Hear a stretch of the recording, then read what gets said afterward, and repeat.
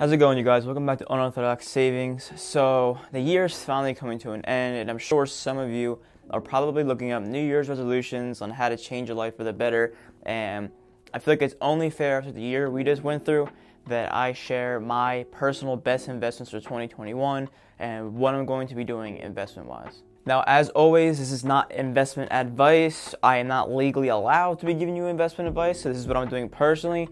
So if you copy what I do, do not come back here because I will not be found. So without wasting any more time, this brings me to number one, which is cryptocurrencies. And my plan for cryptocurrencies is to invest $100 a week into Bitcoin to dollar cost average. Now, I know cryptocurrencies overall is a skeptical investment for some. Some people are all for it, some people absolutely despise it. And this is something I'm going to do. I mean, right now, cryptocurrency, Bitcoin specifically, is in an all-time high. So it's getting all the hype, all the news. Even if it drops and goes away, I'm still going to invest my money into it. Because I personally do believe in the next coming years this is going to be a great investment. So after all my money is invested, I transfer my money over to a digital wallet called BlockFi, where I get an 8.6% return just for keeping my money in this wallet, beating the S&P 500 and also still gaining money and losing money depending on what Bitcoin itself does. I buy and sell my cryptocurrencies through an app called Coinbase. Now you can use other apps such as Gemini, Blockfolio, and Binance. These are very well-known apps that have a good amount of safety features so you don't lose your money and you don't get your information stolen. Obviously, do this at your own risk. And I do want to say that they do take a fee for when you buy and sell the cryptocurrencies. You can look at this as a way to pay the miners for physically mining the cryptocurrency for you.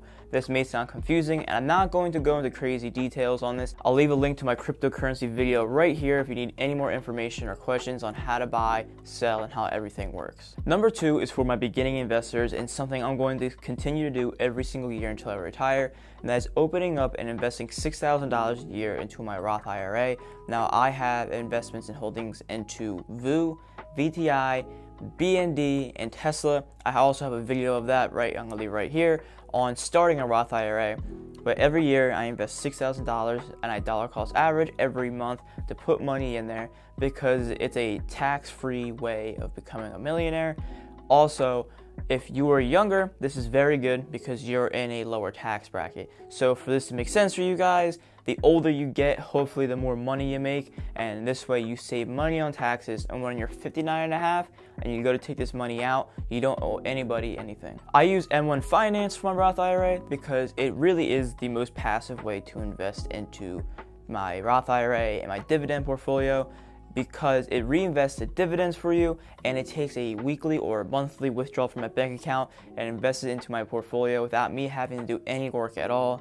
Also, I do like M1 Finance is because they were the first brokerage to really offer partial shares, and this is great if you either A, don't have enough money to buy a full share of a certain stock you want, or B, if you want to divide up your portfolio into percentages. So if you wanted 10% into Google, Apple, and Tesla, and then you just keep breaking it down, you can divide it up the way you want. Also, if your employer has a 401k plan where they match you dollar for dollar, that's a no-brainer to invest into that first because you're literally doubling your money. So if you invest $6,000 into it, they are also investing $6,000 into it. Most places do have a limit of how much you can invest, so you have to ask your employer how much that is. But for me, it's $6,000, so right there, it's $12,000 invested for me without me having to do any work. So in total, out of my own pocket, I invest $12,000 into retirement alone. Number three is for my dividend investors and people who are part of the FIRE community and who live frugally. You guys know this very well. Dividend investing is a great way to invest your money because it literally pays you monthly, quarterly, or yearly just for keeping your money into a company. Now, there's a bunch of dividend stocks you can invest into. I won't go into great details again to save you guys time, but I use M1 Finance as well for the same reasons that it reinvests my money and my dividends for me without me having to do any work. And the goal of this is to one day retire early to live off my investments and not have to worry about working again. So I invest $100 a week to dollar cost average into my dividend portfolio, but I have holdings in Tesla, Johnson & Johnson, Microsoft, Disney, Apple, Intel, IBM, VU, Amazon, Walmart, and PSE&G, which is a utility company in the state. I live in New Jersey, and I just personally believe that is a good investment. That is not investment advice. Number 4 is real estate. Real estate is a very good investment, especially for people who like to physically see their asset and what they're investing in. Some people are visual learners and they like to work with their hands, and this is a really good way of doing so. I also have a video I'm gonna leave here of how much house I can afford, where it really breaks down to how you can calculate a price of a home to see that's an investment for you. Now, I will admit there are some strict real estate laws being put into place because of everything happening around the world. If you want, watch Graham Stephan's most recent video on why that's a big effect on us. But overall, I still see this as a good investment because 80% of all millionaires own real estate. And there's a huge reason behind it, is because you're getting constant tax write-offs, constant equity in the home, and then the appreciation of the home overall. So you are saving and making money in multiple ways. And then there's also a bunch of side ways you can make money on real estate. But overall, the return on investment on real estate is usually much higher than any stock or digital currency you can invest in. And you really do have a physical way of manipulating that to your favor.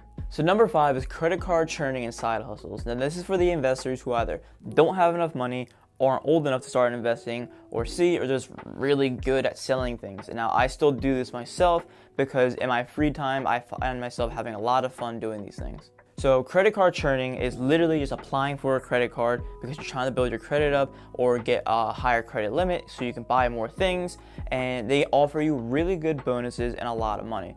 Now, I know I'm plugging a lot of my videos here, but this is just to save you guys of time. So right here, I have my 5 best credit cards for 2021, and I put a ton of research into giving you guys the best cards for any kind of need you may have. Now, side hustles are really good because if you're passionate about something that is not really looked at as a mainstream career or a job, you can do this to make money. So I use apps like Facebook Marketplace, LetGo, eBay, and Fiverr to sell things I either buy to make more money, so resell them, or I sell a service. So for 2021, what I'm going to do, now this isn't an ad or an affiliate link at all, but I just use this because I like it. On all my thumbnails, I use an app called Canva. It's free, you can use a website, and I just make all my thumbnails on there, and it's very easy. So on the app Fiverr, you can literally make people thumbnails for $5 to $15 a thumbnail. And Canva makes it super easy, and a lot of people who are doing this either A, just don't have a lot of time to make thumbnails for their YouTube videos,